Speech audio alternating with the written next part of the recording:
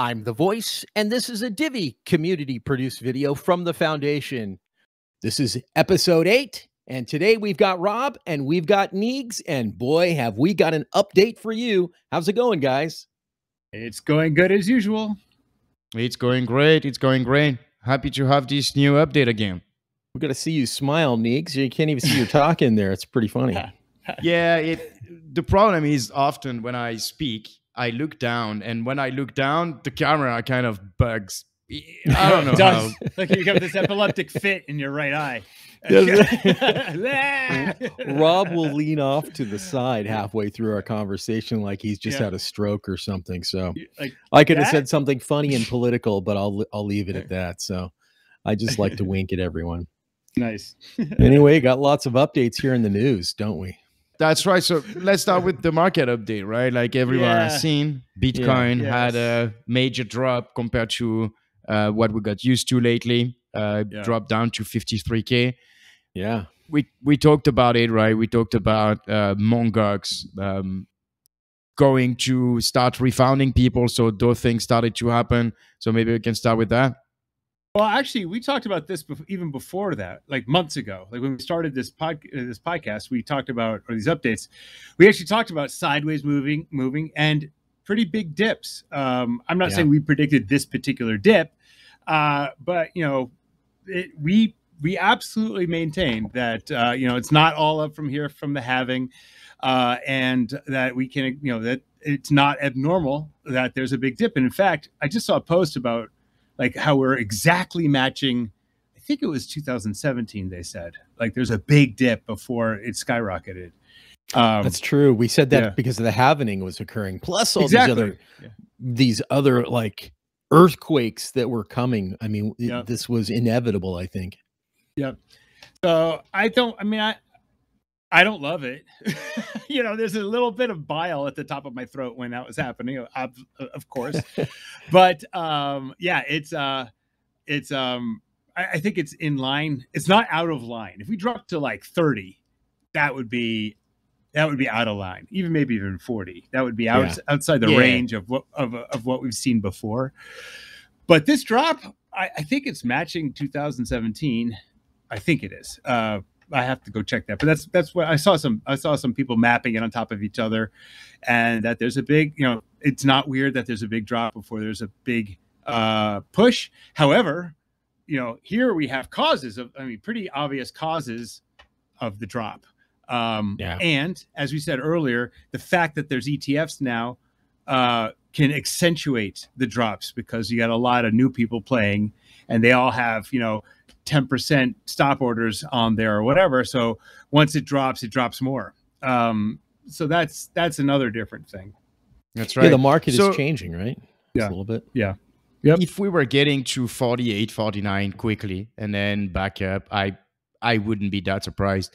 But I think we were expecting moves like that, right?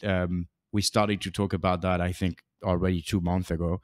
That people were excited about Bitcoin ETFs and then Ethereum ETFs, and they thought that it was the time where Bitcoin was going to 100,000. And looking at the previous cycles chart, it was not looking like that was going to happen like that. It looked like we were definitely waiting for a correction.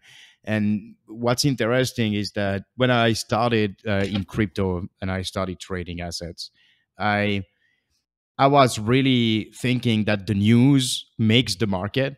And and it's funny because, in fact, now I think it's a little bit the other way around.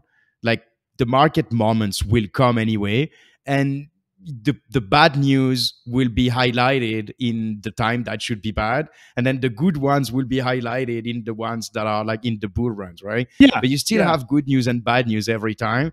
It's just the ones that are highlighted that every time help the market kind of go through the phases that you can actually plan ahead. You can plan ahead. But I think part of what you said is right, though. I mean, you're talking about the news doesn't make it. I mean, we've had some pretty, well, I don't find fear in those things, but you can see where at least new coiners and those that are with traditional finance will find FUD in the market because of something that's happening. A lot of people ask why. Why is it down? Why is it this? Why is it that? Why is it up, for that matter?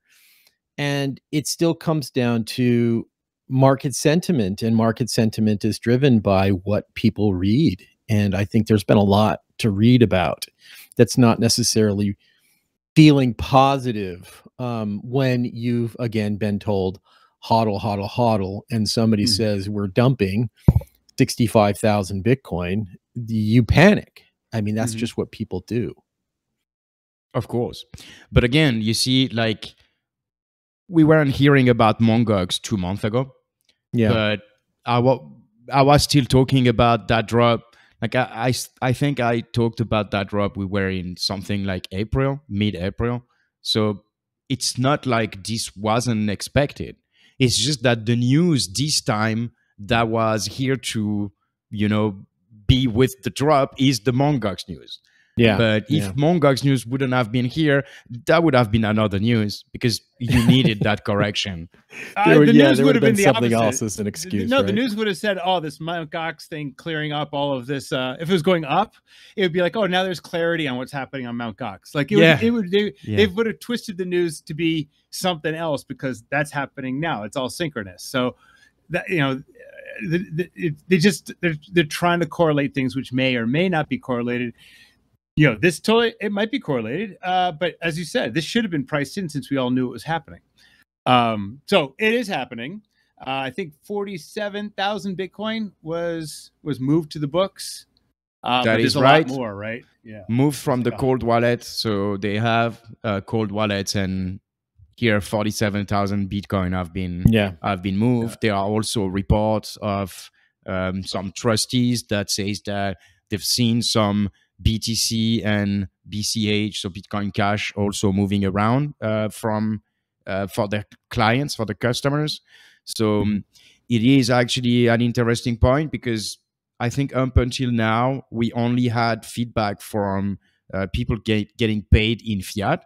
So it looks like people are also getting paid in Bitcoin and Bitcoin Cash, which is a great news, right? It means that Mongox is not gonna dump everything to be able to send cash all around. Right. So, yeah, I don't know if we mentioned it. Did we mention it on the last call? It was a couple of weeks ago. I thought it happened in between, but I got a message from somebody that we know, and that person mentioned that they received at least some payment based upon what they had in Mt. Gox, but they did receive it in fiat, which I wasn't quite surprised, but I was surprised, since a lot of the conversation, even after we had our last podcast, is the fact that the courts and everyone was agreeing about distributing the existing Bitcoin that they had, right, to users. So it looks like there's a little bit of both going on. That's right. That was interesting.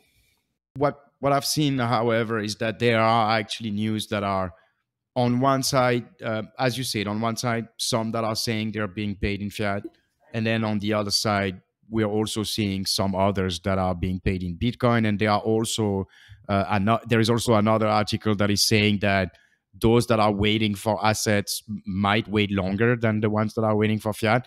The problem is, I was not involved in the Mongox, and I do not know if they have a specific treatment based on the kind of assets they had, the amount they had. Maybe there is a difference, right? Maybe if you're below a certain amount, you get fiat. I do not know the details on that. The persons that I had read, this is what they state, is that they didn't have many Bitcoin, right? They had sats, of course, not enough for a whole Bitcoin, and then they got fiat based upon what that sat would be in the market today. They would have, of course, much rather had, I think, the Bitcoin overall, but I guess if they get the actual today's value, I mean, it's not a big problem, right? It's not complicated to go and buy back your Bitcoin if you really want it. Right.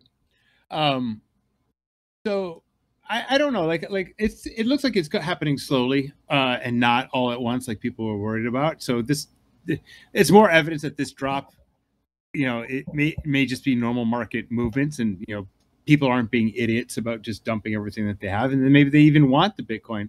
I don't know if you got a choice, like when you claimed your funds, whether you got one or the other, but there's other dumping now too. Part of it is also the ETFs, people saying, oh, you know, putting in automatic sells, but also Germany is dumping right now also, right?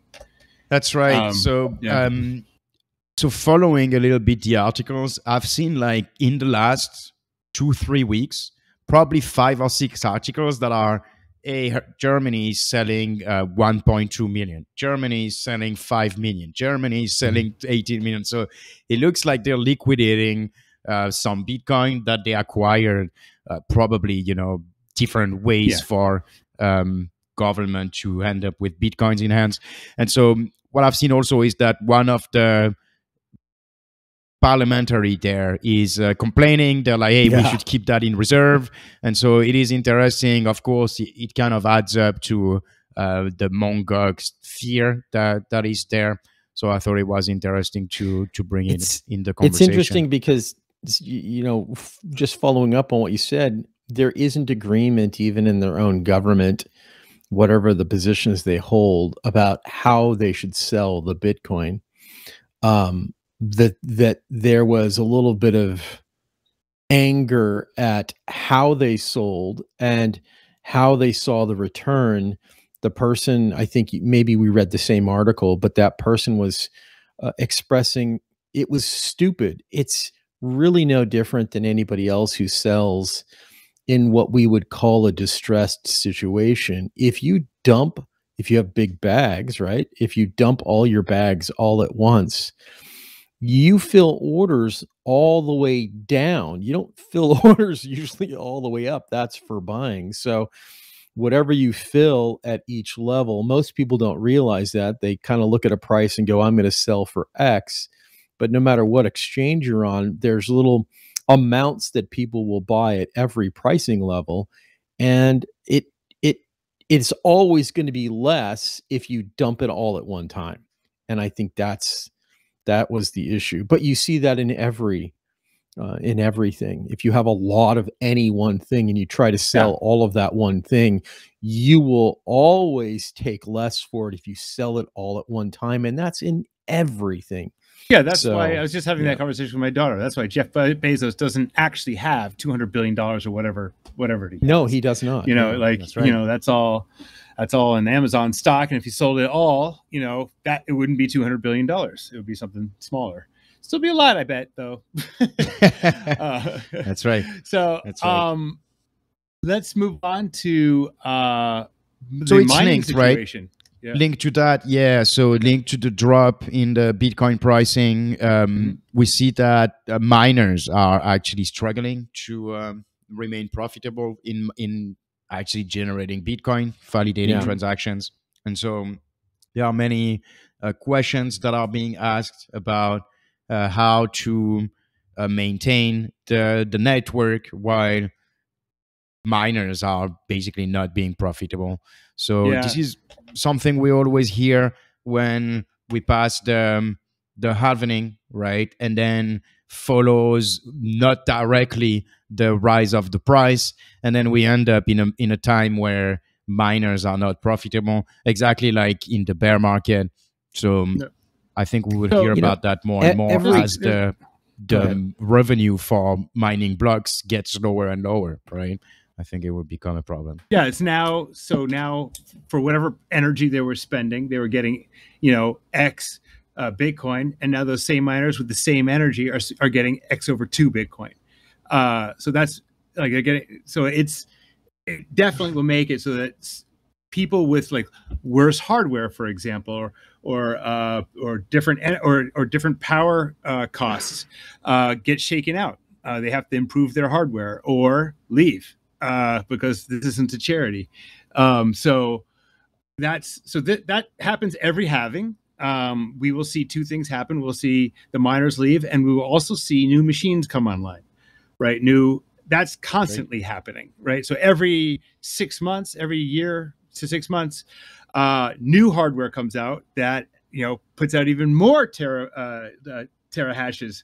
I think we're at terahashes still, per watt. And because I looked into this for a while, and like the best machines were all, the highest producing machines were all producing around 5,000, 6,000 watts. And that has always been true. And so, well, I mean, not always, but for the last 4 or 5 years, that's always been true, even though the terawatts, watts, the terahash, the hash power, the hash power has been dramatically increasing from because they're looking at because they're basically now they're really matured, if I can say it like that, into really working businesses with the model, and so obviously they have all their installation to put those miners in racks, right? In like really tons of like big installations. So I guess that they have this, technical envelope where they don't want it to hit like a certain threshold for electricity and then gets the most out of it. Right. So they're definitely doing systems engineering, but also the machines themselves are getting better. As new chips come out. I think that's a concern that new miners often don't take into account. They're looking at like a website which is saying like, hey, with this kind of hardware you can make that amount of money, because usually they also look at it when it's high, and then they're like, hey, okay, now I'll be able to get my money back in like a year, and after it's all profit. But then by like 6 months, the price is already completely different. But then there's also a new machine that comes. There's a new machine, exactly. And now your numbers go down, because as this machine is now stronger, it makes you weaker as part of the network, right? As a share of the network. So it is it's not easy to get into that. The only thing they had going for a little while was those ordinals. It's 3.125 per block you've won, right? So you mine that block and all the transactions in it. The last block I just looked at, the total payout was 3.1894056. So it was like 0.06 plus, a little bit more or less, 0.06 Bitcoin, where remember when the ordinals were coming out, they were doubling that. The amounts that people were actually really interested in trying to get in first or try to get something going on. And I think this proves the point of utility. Regardless of your argument, whether you like ordinals or not, we have an answer, of course, with side chains kind of a thinking, but the fact is that fees that go for functionality and utility can be healthy for a network, and those same miners would be earning more in their fees. There's nothing wrong with fees. You pay for a transaction. It keeps the network going, keeps them incentivized, keeps you safe. It also keeps you free. So we just don't want to have absorbent fees. We want to have reasonable fees. But that's gone away. So the flash in the pan moment that was ordinals will be offset sometime in the future by something else that will be exciting, and then people will have a week of doing whatever that is, and then it'll go back to where it is now. Now, the great thing about that, there's nothing wrong with the washout of miners or the merging of mining operations, which there is that speaking, I can't remember the name of the mining company. They're talking about wanting to merge with some other mining company. It's the same in any economy. If the value of something isn't representing what your return is per the investment you have in it, you leave or you shut down. But what that does is that produces more opportunity for those who maintain, for those who stay, for those who keep going. So they are expecting people to wash out at times. If you have 100 miners and it's not profitable for 100, maybe it's profitable. Maybe it's more than enough profitable for 75 miners. I don't know. I'm just throwing out rough numbers. But then it's not really necessarily weakening the network. It does have some sort of a hashing effect. But when you're such a big chain like Bitcoin, if they lost, 30% of their miners, would that really make a difference? I think the answer is no. I think that they just move, right? I think the bigger issue is not so much miners per se. If the idea was that there's individual miners, I think the big issue is that there's two pools that make up 52% of the network, and it's the pools that are making people nervous. And there's a second aspect to that. We can come back to the pools another time. In fact, I was just having a conversation with this guy who works at the Fed. Turns out a friend of mine from when I was younger works there. But he was asking about the pools. I have to leave the call. No, I'm kidding. Yeah, right. Yes, right. And he's spying us on us now. Yes. Sorry, I have friends I haven't talked to in 10 years that happen to work there. Anyway, but the whole issue around mining and making sure mining is a profitable entity is that obviously that's where the security comes from. And the fees are important. And the fees become more and more important as the reward drops each time. And of course, there's no reward at some point in the future. And so fees are what has to keep miners interested. That's one of the things that came out this week was about their solution to the idea that we might lose miners going forward because it's not profitable is to have a HODL tax. Personally, I think it's the dumbest idea I've ever heard. I don't even think it's implementable, like any of those things. But the idea is that hey, you hodlers have to do work also. And I just think the whole thing is misguided. I'm only bringing it up because there's a lot of noise on social media about this article, which appeared in Bitcoin Magazine. It wasn't like some dude had a tweet. It was a whole long article defending the idea of a HODL tax programmed into the network. And yeah, you're laughing, but he was serious. Lots of people think it's a good idea. Forcing long-term holders to subsidize miners. Oh, it's a wealth tax. It's exactly like Elizabeth Warren wrote it. Like, yay, another thing I can get from the rich guys. Oh, I agree completely. Yeah, it doesn't really. It says long-time holders. Yeah, as in you and me could be considered long-time holders. Hodlers. What do we teach everyone to do? I've stressed this now at least on 3 calls that we've had. We're told to hodl it. Start using it. We're told to hodl it. Yeah. Then now we're punishing people who are doing with what we've asked them to do, what miners sell into. Miners want you to do nothing but hodl it. They want you to buy more. Yeah. This doesn't make sense. Let them die. If they aren't profitable, let them die. Let them go out of business.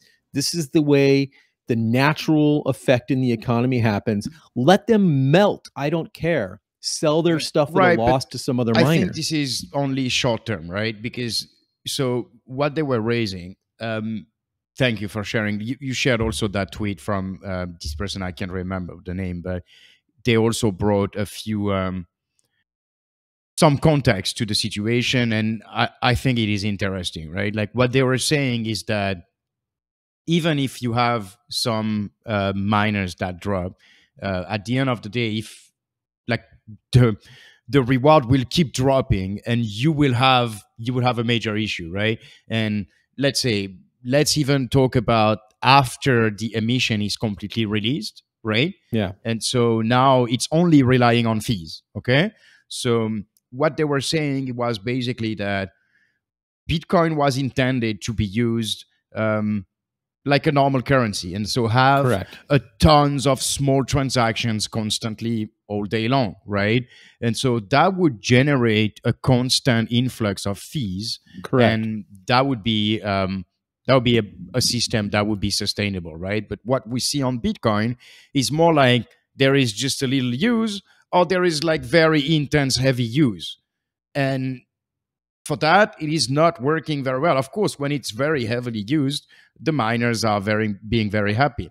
But when it's not, when it's more calm, I mean, let's be clear, most of the market, most of the moves that are happening in as cryptocurrencies today do not happen on Bitcoin. They happen on other networks, right? And so that is definitely having an impact.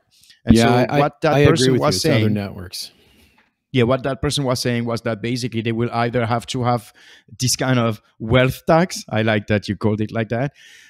Or it will have to have some more emission that it's actually currently having. So probably some decision about the end of the 21 million Bitcoin, which seems impossible to imagine, right?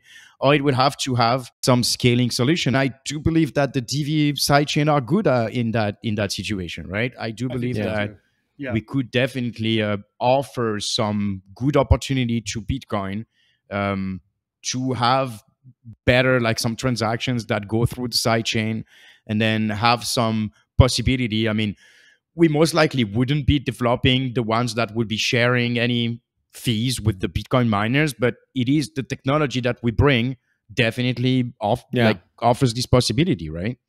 Well, so that's a good segue, because that's exactly what I was thinking about, is that it comes down to utility features and functions, but you also have to make it to where people are interested in using those utility features and functions.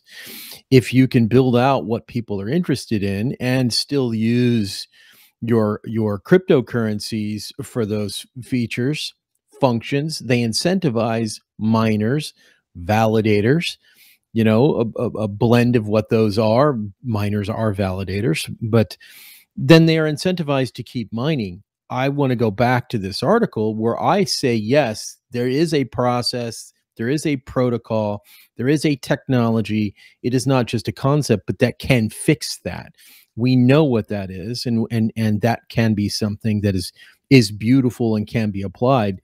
The situation they're in is a situation that those diamond hands, those orange eyeballs, they caused this. Yeah, oh, absolutely. Because the way that Bitcoin has evolved is pretty far from the original idea, where it's an economy that everybody can participate in. It's Correct. not, and hasn't been for a while. And so that's why I, and I think all three of us have maintained that there will always be alternatives. In the same way, it's like there's other normal currencies, and there's the dollar. There's always another way. There's Amazon. If you don't like it, there's a few other ones. Like, it's not, there should you're not be stuck with it. Yeah, and there should be, and there always will be. And so Satoshi mentioned that. Yeah, so the idea this that may not work. Yeah, the one coin to rule them all is not right. Certainly not one network to rule them all. But I do think there is definitely a concern, because, you know, the interest of the miners is maintaining the mining, is maintaining the security. Yeah. The profitability of mining is inherent part of the security, and the whole HODL tax idea was to maintain security. So I get that. However, I just think putting the pressure, it's the same thing in oil, right? So there's the reason why people thought there was peak oil in the 70s is because it was relatively hard to get the easy oil. Well, they developed technology to get the harder oil, and then they refined that technology, got the even harder oil. First it was the way they drilled, then the horizontal drilling. Like, there's all this new technology that made the oil just keep on flowing. It's going to be the same here, and I'd rather that model be followed rather than reducing the wealth of people that are just holding the asset. It's on the miners to keep pursuing better technology, making their miners better, making their systems better. That's what we want. We want everything to get more efficient as it goes forward. We want them to be profitable and be the ones doing that work and to get paid that. Putting the onus on everyone else that's government work. That literally is correct. Oh, now there's a gas tax. Like, that's everybody. That is not the game we should be playing at all. And encourage your holders, encourage your retailers. You got an accent there. Encourage your holders, hodlers. Encourage your retailers to accept people need to use their crypto. That's just what it comes down to. Let me do the devil's advocate for a second. So most of the Bitcoin holders, so I'll just take a step back for a second. The initial idea is to have a network that is a user's network, right? A peer-to-peer network with user totally in control of their transactions and the network. And so most of the holders of Bitcoin are not doing that, right? And so they definitely benefit from a network. They benefit from the security that is brought by the miners, because now they can hold their coins in complete security, but they're not paying anything. Yeah. Right? So in a way, I think that you could defend a tax on holders. No, they're helping provide. I'm leaving this call now. That's like I told you, I'll do the devil's advocate. No, I understand that. No, but what are they doing? They're not doing anything. Everybody's got to keep a complete copy. A miner has to keep a complete copy of the ledger. It doesn't really add to anything for them to keep that complete copy of the ledger. It's always going to be there. It's always fixed. They have to do that. So you're asking them to do something, or you're asking people to pay for something they have to do anyway. And that has to be done so you can check to make sure transactions haven't been spent before, that it is Bitcoin or whatever cryptocurrency you're talking about. You have to have the immutability and the history of those coins all the way back, if you need to, all the way back to the Genesis block of the blockchain. They have to do that. This is just whining and complaining. I have no sympathy. But I don't think you answered the question, I believe. So what I'm trying to say is that if there are people that are at loss making this network run, right? And then there are people who are basically using the network, because in fact, if you're holding, you're actually using the network, right? Because like that's how your money is there, because you're not doing anything for the network, because some people keep it running, right? So, you're not doing anything for the network, and in fact, you don't need. No, you're not doing things. So you're benefiting from people that are keeping this network alive, right? And so what I'm saying is that those people, look, what's interesting is in one of the proposal that I mentioned was continuing emission. Continuing emission is a tax on everybody. It's exactly the same. It's just a different form, right? But it is difficult. Like if you're not able to make the network sustainable, then you will have to compensate one way or the other. So I understand they break the question. I don't like either the tax on holders. I think that you have a major problem if you get there. But I think it was interesting to entertain the thought. I think they are providing a feature. I mean, I'm not going to say it's like the fee you get from a transaction, but they're keeping it off the market. If everybody just sold what they have, then Bitcoin's worth zero. So the fact that they're holding it is providing value to the entire network, to everybody, including the miners. And that's what they've been told. Again, hodl it, keep it off the network. It limits what's available on exchanges, and that helps support the price, right? That's some simplistic economic principle that if somebody wants something and there's not enough, they're willing to pay more for it in a way. So it reverses that downward pressure. But I don't know if that's the answer. I think it's just about becoming. Go ahead. It's market dynamics. That is totally the answer. That's the demand is slowly rising more than the supply rises, and that causes the price to rise. I mean, that's basic economics. That's like the first day in economics. Certainly goes up and down, but if people didn't hold this, that wouldn't happen.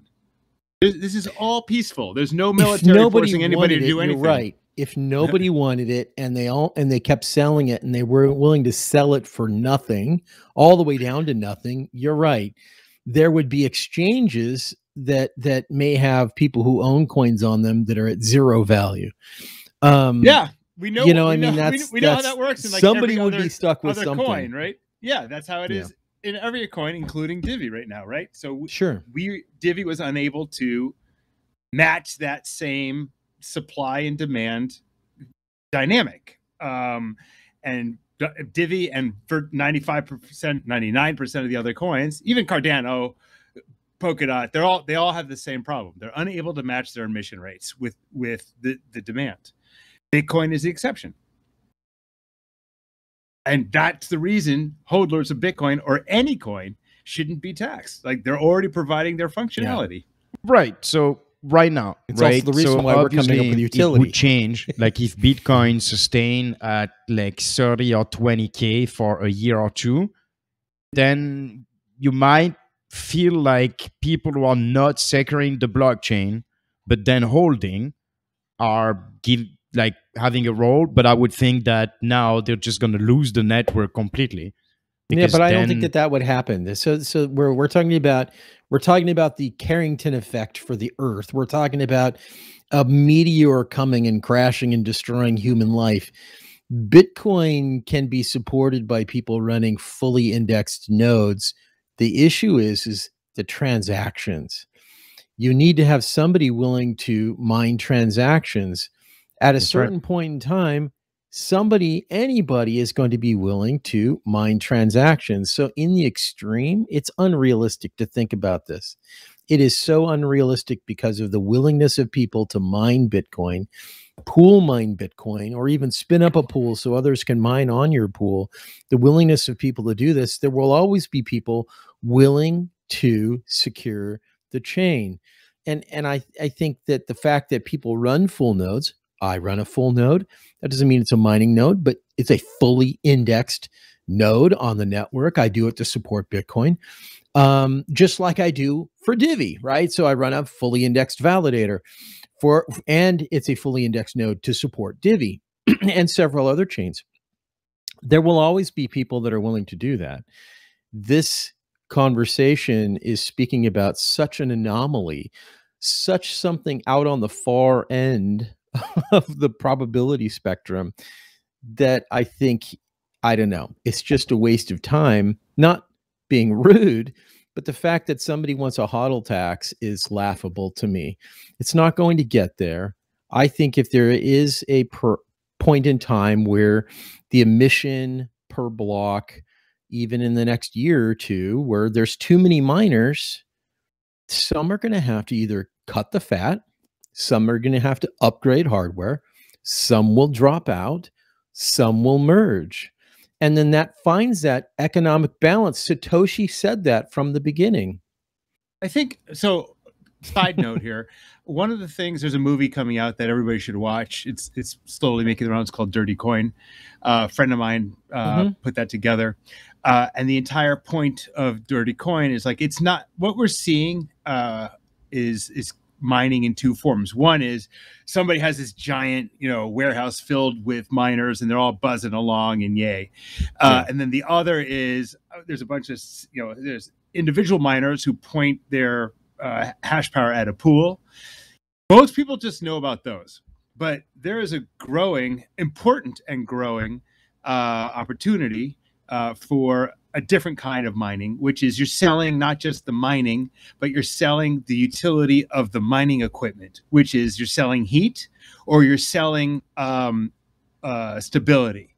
So, for example, if you've got a hydro dam in the middle of Africa supplying a little tiny village, the use of that power goes up and down with day and night or whatever, and turning Bitcoin miners on and off to accommodate that, such that all the power is being used at all the time, allows a hydro dam to be fully utilized all the time. So there's money being made for the village, and the village gets all the power they need. That is super useful, especially as we go to this paradigm a lot that I hate of wind, water, solar, wind, water, sun to power things, when you can't control as it goes up and down. Miners, when there's too much power, miners can be there producing, stabilizing the network, and then they get turned off. That's a lot of capital, but it can last a long time. The other one is industrial heat. So there are tons of processes that require industrial heat within the range of Bitcoin miners. Usually it's like fruit drying, timber drying, things like that. But there's other ones too. So they've got heaters. They've just got things in there, either burning fossil fuels or burning electricity just to heat. Whereas you can route that energy through miners and subsidize and make a win-win situation. So the key is the miners need to be creative on what they're selling. So they're being rewarded. You've been reading a lot about that. Yeah. So how do you get around the, we talked about earlier that the short life cycle of those mining machines, right? Because they very quickly get outdated and not profitable anymore. So how does it get around that in a static infrastructure that? If they're sized right, when I was looking at it, if they're sized right, like I did a model for after this past halving, and I got it working. If you like, these heating things are, let's put it this way: the single miner puts out 5,000-6,000 watts of heat. A heating manufacturing plant that requires heating may require 100,000 or 200,000 watts of heat. So you put many of these together and create a heating system for this. And at that point, the payback's about a year. So as long as you can get like 20 or 25 of them together, the payback becomes a single year. So assuming you keep it 24/7. Of course, yes. Yeah. That's what is good about heating, especially if it's continual heating. You're right. Batch heating is a problem. And you have to work out the mechanics for that.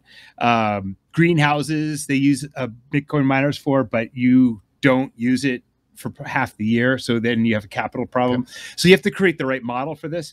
But in general, you can get payback in 1 or 2 years. About 1 or 2 years. Yeah. Now these are still mining to a pool.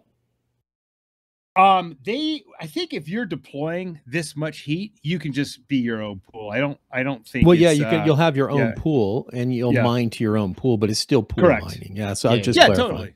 Yeah, totally. And then you can invite other people to your pools. I mean, like that's fine too. But yeah, with that many Bitcoin miners, the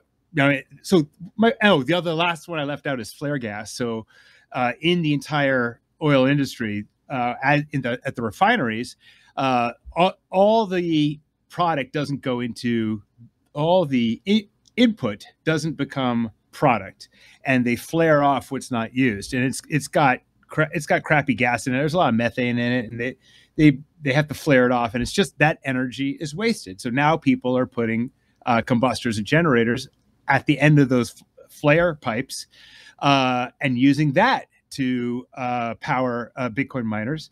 And instead of flaring methane, which is worse for the environment than the carbon dioxide, the carbon dioxide goes out instead. It's a marginal improvement, but there's energy there, and they can put Bitcoin miners on it. So these are the activities that need to be pursued by miners, and they completely decentralizes the mining offset power. The cost, right? Like now it's not only the price of Bitcoin. That's interesting. Yes. The other thing that I wanted to ask, because I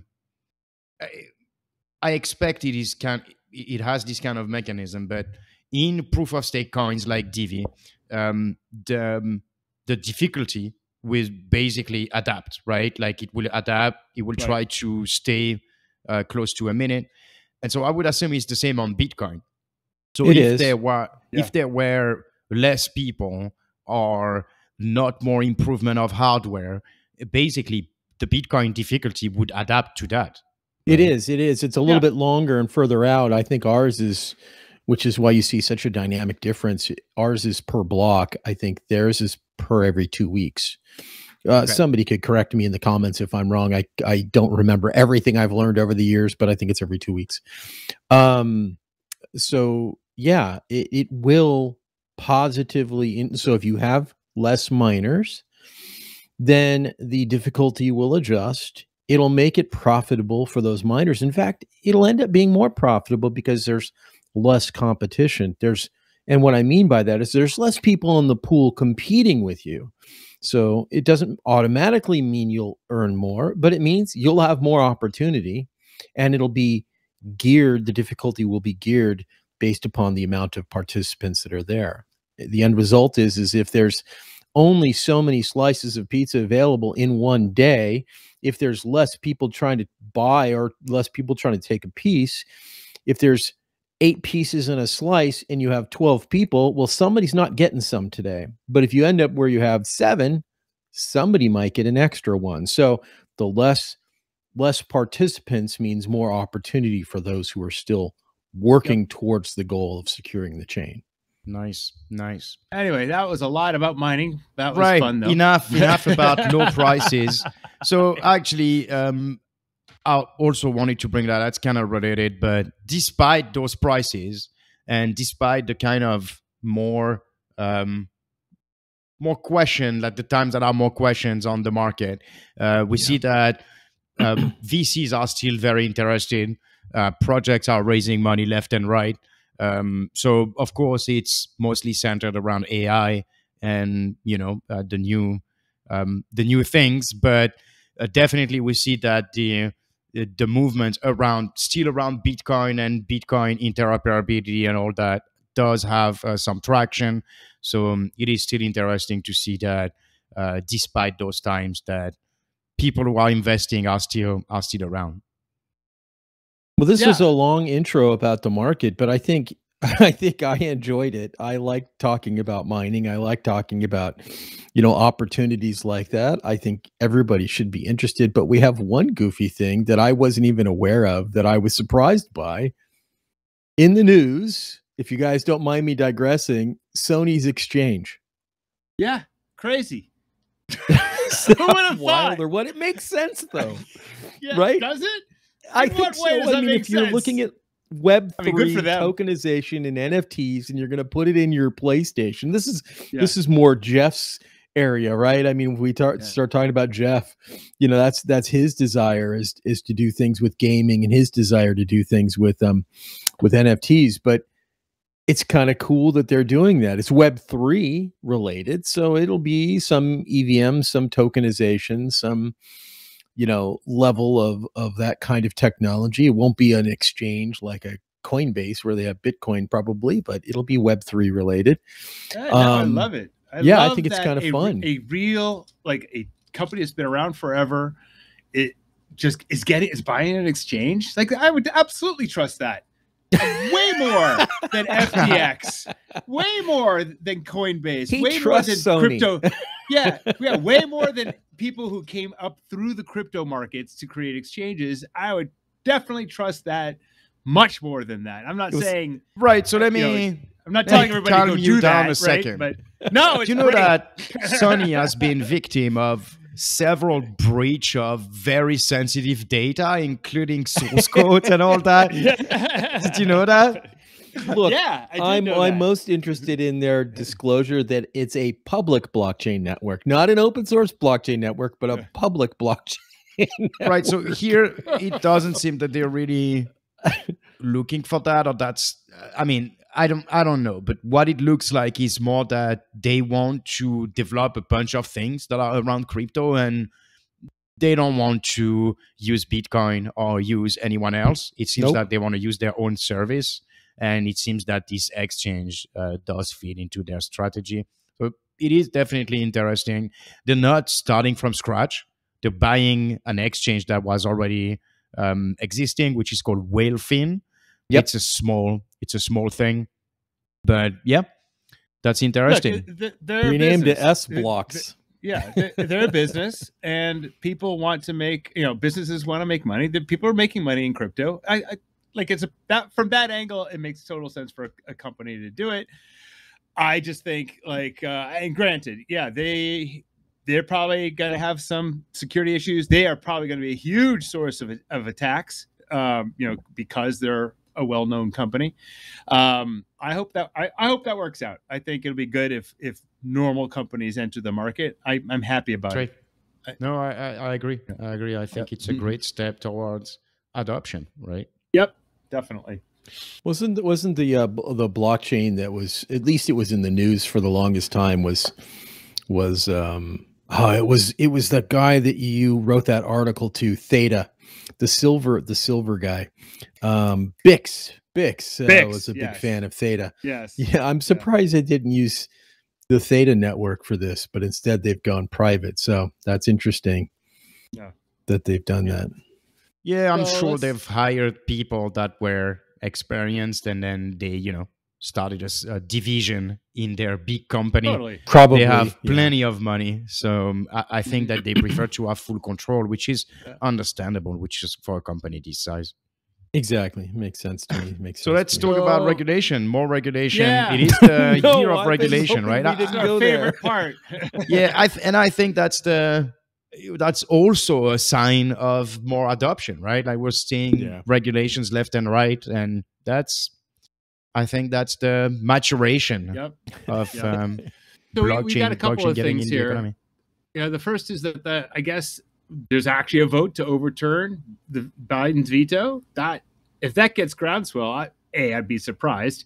But B, wow, I mean that'd be pretty shocking. That would be a message even from his own constituents. Like that'd be amazing. Well, I'll believe it when I see it, of course. So I mean, there's not much to say on that. I messed those up. Which one? This was the SAB, not the FIAT, right? So this is the SAB. It's the one he vetoed because it was basically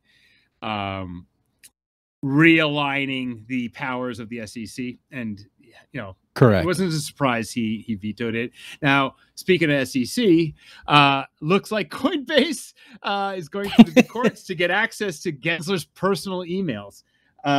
Which I think is freaking hilarious. That's right. So he asked for that. They asked for that. And then the SEC answered that it is a private matter and they're not supposed to have, private emails. They're trying to put pressure on. So basically Coinbase decided to fight against it and they're asking for that. So we'll see what will be the ruling. But whatever the court says, would definitely be interesting. Yeah, I don't think we should spend that much time on this because it's really a lot of speculation. But it makes sense. Just funny. Like if he's got emails that talk about the regulation and the different companies and so forth, absolutely, those should be part. Like his personal opinions because he's got so much power in this. I think that's part of it. That should be part of the evidence or whatever. That's right. But I guess it could show a bias. And I mean, exactly. assuming the best outcome, it could show a bias, or it could show like directly some other organization that happens outside of his business email, and that would be the end for Mr. Gensler, obviously. Yeah. And well, speaking of that, also, so this Chevron case happened. Talk about the end of something. That's right. So I got to tell you, when I first read about the Chevron case, I didn't make the link to crypto. I thought it was weird, but it's definitely more. I understand now. It took me a while, but I understand now what the impetus behind it is. I didn't understand. It was basically Congress kind of like making high level things and saying, "Hey, you guys in the bureaucracies, you work it out. We're authorizing you to work it out." And that was a court case. That's the Chevron court case. Where the authority actually comes from. So it gave a ton of power to the various administrations, institutions. So an institution could decide a rule if it kind of looks like it is attached to the law, right? And now it was definitely decided that no, it's what's written in the law, and that's it. And if they want to pass anything, they will have to go through Congress. And so I get the outrage because the impact is huge. It is. But I get the outrage. I understand the outrage. I don't say I side with it, but the idea here is that the politicians voting on stuff aren't experts in any of the stuff, and the idea is that before this Chevron case, the idea is that the people at the EPA, the people at the SEC, the people at the ATF, they know what they're talking about, right? Yeah. They're focused on these things, and they're the ones, therefore, who should be kind of delegating and regulating. The famous experts. What's what? Right. The famous experts, right? And then what happens is you create these little power structures, the exact thing that we don't want anywhere. Right. And that's exactly what they put an end to. And this is what we're seeing in crypto. So now, because we've all seen that video of asking, Gary, is Ethereum, a commodity, and he wouldn't answer it, right? Those are the people who have all the power. This should, or goes towards ending that. We'll see. again, like I think worse than that. laws, you know. So I think that agencies like the SEC or the ATF or whoever were writing articles like they were the Supreme Court, right? They were like, hey, we understand that this law says that, and this is the framework, and it has been like that for a long time, and now this is over. So it is very interesting. I think it's a great thing. I understand what you say, right? Where obviously the legislators, they're not experts, but I think this is also like a topic of democracy, right? Democracy is a lot harder, or the republic exercise is a lot harder than if you have a dictatorship or a centralized authority who can just take decisions and organize very easily. And so that's what we see. It's funny because you have a parallel with crypto, right? The more convenience you get, the less sovereignty you have. And it is the same with the government, right? And so this ruling forces the experts to now go and explain to the legislators so that they can actually write very precise laws that have the full context of it. And of course, it means that it would have to evolve more often. It would have to go more in depth. But I guess it's also the price to pay if you want a quality law, right? Well, that's a theory. I doubt that's going to happen either. I don't think any part of the process is just don't regulate, and that's good. Yes. Yes. So the holes that will now exist are holes that we can use. People can use to actually, take opportunities and do better inside the economy. Like, I definitely, when I first saw it, I was like, ugh. But now I'm definitely all for it. Not all for it. There's going to be change. I don't want to go back, but I just don't have faith that like this is solving some huge problem and everything's going to get better. They're just going to write more omnibus bills and try to cover swaths of the economy, of the regulatory part of the economy, with bigger words. It's kind of like how you write a patent. Like you try to be as broad as possible, and that's what they're going to do. And it's going to make it really hard to read anything, to know. I think it's still going to be hard to know what's legal and what isn't, but I guess we'll see. And I have to share that reaction from that guy, Seberg. I don't know where he's coming from, but I saw that in an article. And the guy was basically complaining that this whole thing is the way they get bipartisan compromise on law.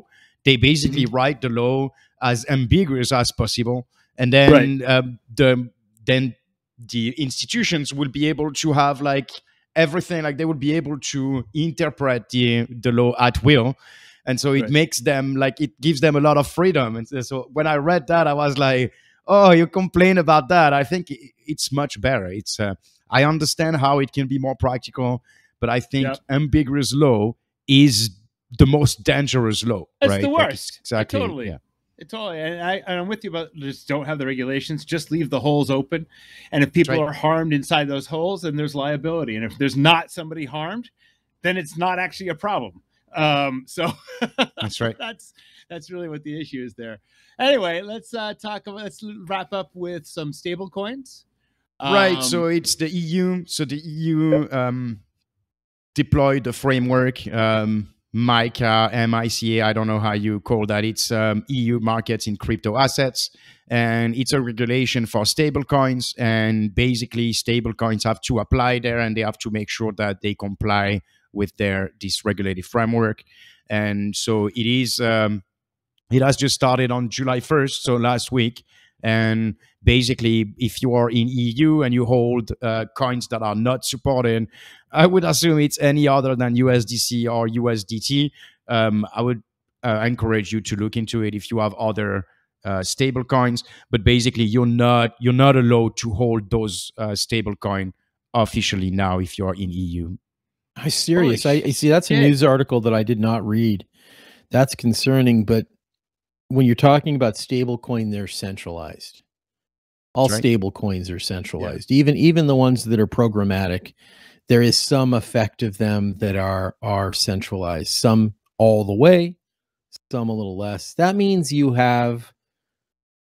Well, forget. I was just going to say that it doesn't matter. it means you have censorship probabilities that will always be probable, especially if they're EVM related or any blockchain that has EVM. There is a possibility, which means a probability of censorship. And so, yeah, that really stinks. I think that's a bum deal for people. Of course it is. I don't know. That's depressing is to empower the government. I mean, that's their job, so that they can you implement control in order to help the people. Right? That's their thing. Yeah, we were talking about that earlier. Yeah, I mean it's the entire modus operandi. It's nuts. And now they're making coins illegal. Or tokens illegal. That's what you're telling me. That's right. That's crazy. So it is not. It's not the first time they make coins, banned there, but it seems that now they want them to follow a specific framework. And I mean, let's be clear, right? EU is extremely totalitarian in the way it wants to control everything, and I think he's just going that direction, right? So of course, stable coins are trying to stay apolitical here, so. No, wow. I'm just talking factual, right? Like effectively, it is in their kind of reason of being, right? It is about making sure that it controls all aspects of the European Union. But it just really stinks. Anyway, at the end of the day, it's also that the stable coins are probably the ones you can hit the easiest, right? It's all centralized. You have centralized entity that you can directly go to and be like, hey, now you follow that framework, or you have fines or whatever. So I guess it is a path for them to go there. And let's talk about the CBDC, right? Our favorite topic. The stable coins are probably the biggest threat to the CBDC, right? That's true. That's true. They would be. If your base is more interested in using some external party as opposed to your official coin, and they never use your official, whatever it is, your CBDC, and they're wanting, let's say, something else, that affects your economy, right? You're looking at one thing, and yet everybody else is doing something else. I call that freedom of choice, right? But to a government, that's not acceptable. Age-old game of their quest for monopoly powers over certain things, and this is one of them. So right. Yeah, it's not weird. It just sucks. I think it sucks. Exactly. It means we're stuck. While if this gets broadly used, because the way I'm seeing it is, it's the European exchanges that have to comply with this, and they're also, in that article you posted, they're also saying, well, don't use non-regulated exchanges. I mean, that's how they're doing this. People will use non-regulated exchanges to get the other coins or move the other coins. But that's just the normal way that they do this. Like, you got to use this. It's illegal to use anything else. And now people are just, doing illegal things without being harmed or harming other people. It's not actually saving anyone. It's and EU with its vast flows and like several regulations that came around crypto has actually proven to be worse than US. So it is. That's true. It will be interesting to see how it evolves. Yep.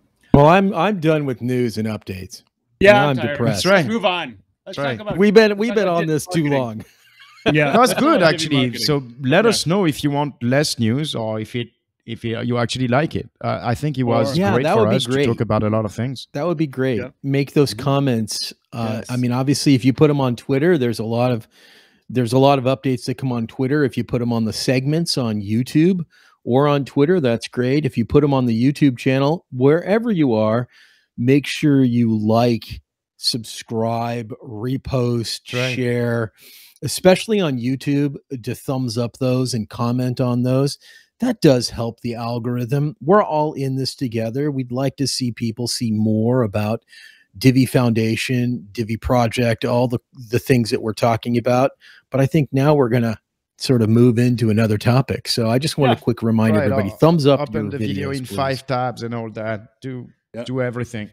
Yes, please do everything. So it all helps. It helps the listeners also. I was looking at Alex Finn's stuff. I have a low threshold of consuming his output. But I mean, his point is replying to stuff and liking stuff, you know, helps the algorithm point at you also. It does. So you know, it's in your benefit to interact with stuff if you want to, you know, if you want to grow the number of people that are seeing your stuff. So it's better for you if you interact with our stuff and vice versa.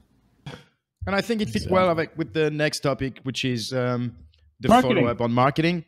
So we brought that topic a few times. We'll bring it again until we have all the articles out. And again. I think, Rob, you already wrote another article, but I don't think it's out yet. It is. I posted it. I don't think we've pushed it. It's definitely published. That's right. So there's two articles right now, and the first one's kind of introductory, goes over. I mean, I didn't know this a couple of years ago. I still think most people don't know this, but 99% of what you see out there, influencers, the airdrops, the Telegram channels, the Signals channels, all that stuff. People are paying for that. People are paying to get their stuff into your eyeballs.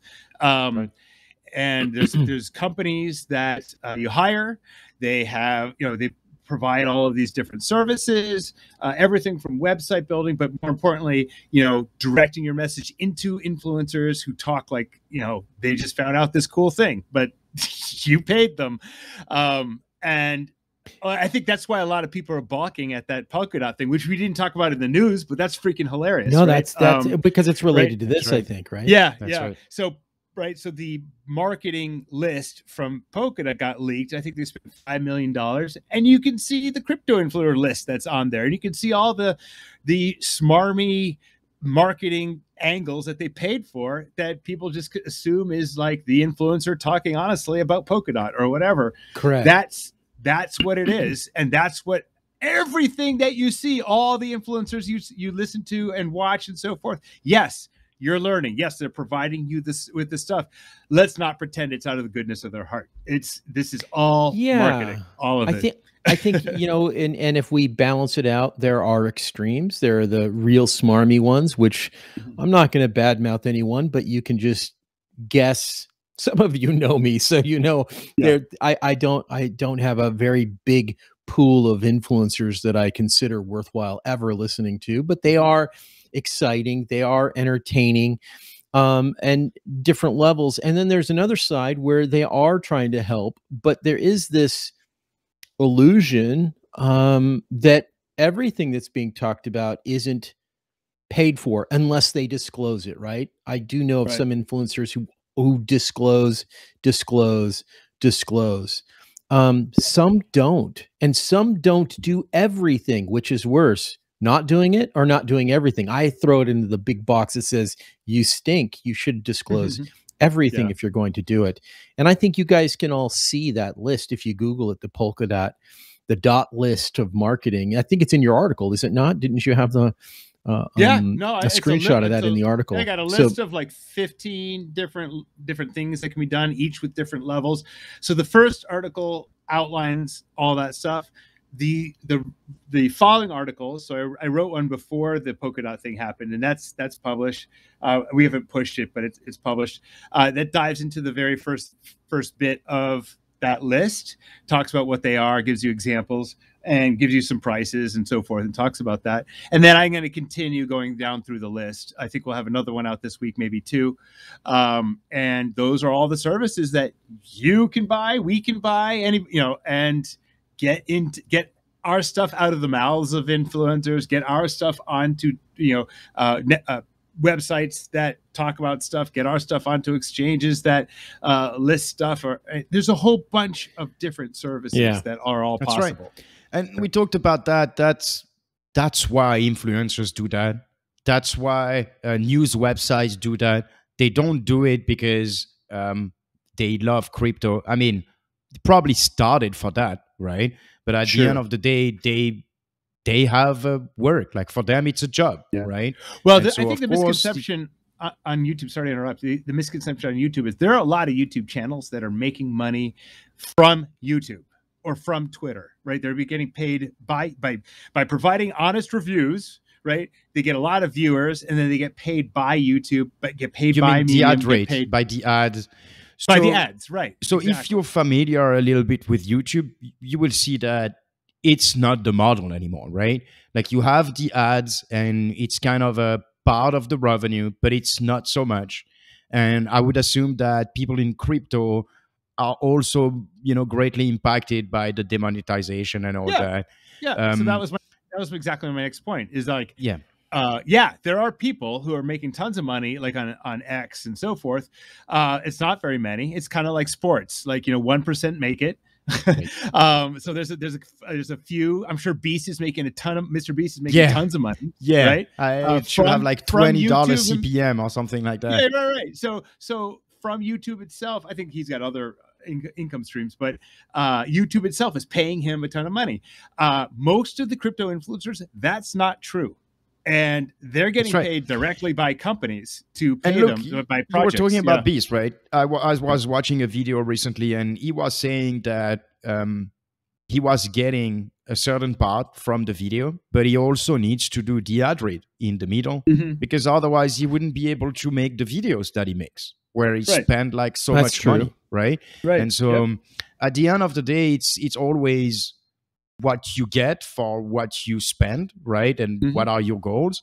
And I mean, those are in the market. They offer a service, and that's the way it is, right? We have to play the game with the rules that the games have. I just want our listeners to understand that what they're seeing is like this kind of vapid screen of what is really happening. Like, they're getting paid somehow, and the way they're getting paid are these crypto projects that want to get out in front of the other ones are paying them.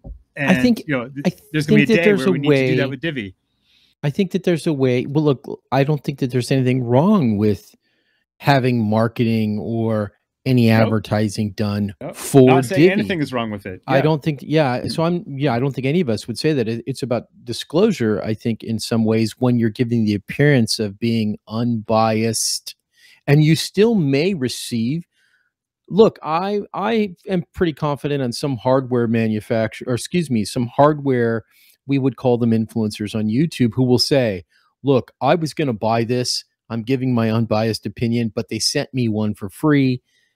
And when you watch their video and they detail it and they hammer the tar out of it or they praise it, you can kind of get the feeling out of it. It is just about the disclosure. I think using terms even like this is sponsored by, what's wrong with that? I mean, an influencer can say, hey, I'm sponsored by X. They make all of these things possible so I can talk about it. And then even say, hey, just because they sponsor me, you need to be a strong enough influencer. I guess maybe you got to be big enough to be able to say, if I don't like something they're doing, I will take it up with them.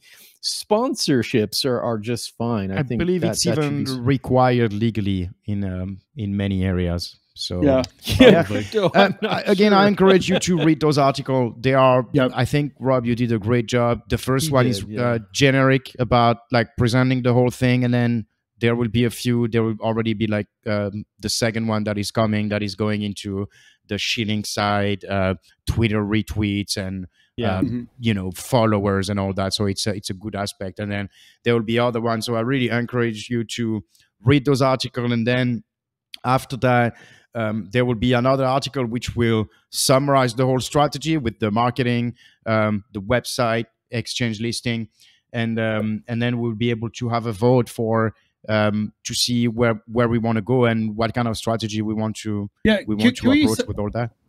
Can we just sidetrack real quick to talk about how we're gonna approach this? Because we had talked about in the past about like, okay, marketing for this little thing, let's raise the money for that and get it done, and then this little thing, and then it's kind of confusing if people are voting on 4 things at once. So we kind of talked that we're going to have two kind of efforts going. One is marketing and one is exchanges. And I think the way we're going to do this is there's no DAO voting on anything. We're going to try to accumulate money into these 2 kind of funds. And as we get to, we'll put a roadmap of here are all the things that we would like to do. And obviously we put them in order of this is $1,000 and this is $50,000. And when we hit the different thresholds, we'll have a vote for the thing. And the vote is, should we do this now or should we not? And then if the answer is not, then we'll keep accumulating till the next thing. And at the next thing, we'll have a vote. Should we do this now or not? And we will keep doing that. So then that way we can, if the community wants to, we can get onto cheap exchanges. If the community wants to, we can do the Telegram kind of efforts because that stuff is cheap. But if the community wants to keep waiting and keep contributing for the bigger and bigger and better stuff, that's important.